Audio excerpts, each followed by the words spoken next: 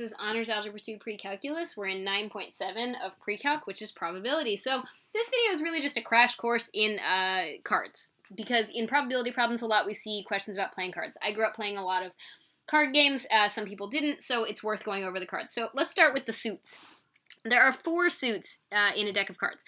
Spades, clubs, those are both black in color, diamonds, and hearts, those are both red in color. So half of the deck is black, that's the clubs and the spades. Half of the deck is red, that's the diamonds and the hearts. Each suit has 13 cards. They're the same 13 cards in every suit. There is no 1, we'll talk about that in a sec. So 2, 3, 4, 5, 6, 7, 8, 9, 10. Those are the number cards. The face cards are the Jack, King, and Queen. They actually have faces on them. And then the ace has an A on it. So the ace can either count as high or low depending on the game you're playing, and sometimes it can count as both. So an ace could actually count as 1. It could count down here as 1. Or the ace can count as the high card that is higher than the king. So the ace is the only card that can switch whether it's the low card or the high card, and it depends both on the game and various rules, but that's the idea. So there are 13 cards in each suit.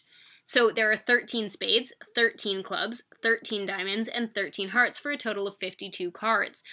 Of those 52 cards, 12 of them are face cards because Jack, King, and Queen in all 4 suits are face cards. 4 of them are aces, right? So right there, that's 16 cards out of the 52 that are not number cards specifically, right? Everybody else is a number card. So those 16, Jack, Queen, King, Ace in all 4 suits are not number cards.